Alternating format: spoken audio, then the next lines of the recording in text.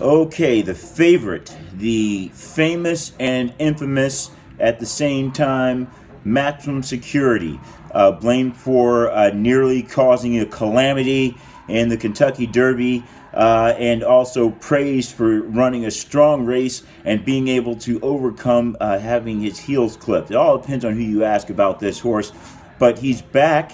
He made his return since the Kentucky Derby in the Pegasus Stakes. He was beaten by King for a Day in that one, so he's got something to prove now. Maximum Security was undefeated coming out of the Kentucky Derby. The only loss he's got on his career is that second place in the Pegasus Stakes, so that makes him 5 out of 6.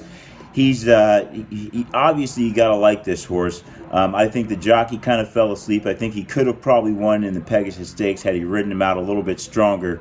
But perhaps, and maybe just perhaps, he doesn't have that speed. He hasn't gone, under even time since running 7 furlongs, a ways back. The Florida Derby was decent, mile and eighth and 148. In Kentucky Derby, mile and a quarter and 203 and change. But perhaps Maximum Security, he's good, he's strong, but maybe he's just not as fast as we think. Now, we really don't know. He had 2 more terrible workout times, as always. They always work him out to be pretty much the slowest horse on the track of the day. His last workout was a 53-second breezing 4 furlong. That was 17th out of 17 horses running.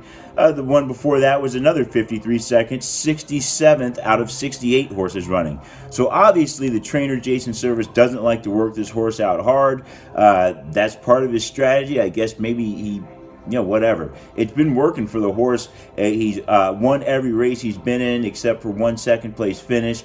We expect him to be out near the lead or on the lead once again. So that's what's going to make this pace so hot, is because so many of these horses want to take the lead. Somebody's going to have to back off, or else they're all going to get tired. And a horse like Everfast will be able to come in there and just steal it away from him. So we're going to have to keep a close eye, of course, on Maximum Security. I think everybody's keeping an eye on Maximum Security. He's probably the horse that all the other jockeys are going to be watching coming out of the gate to see what he does.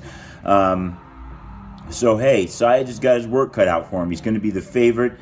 I don't think they're going to bet King for a Day or Mucho Gusto down before him. I expect Maximum Security to go off as a pretty strong favorite, but he's not going to just be able to walk away with this one. He's going to have to earn this win just like the rest of them. These other horses are just not going to give it to him.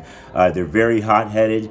The jockeys out there, or some of them are hot-headed, and they're going to want to get a quick pace going.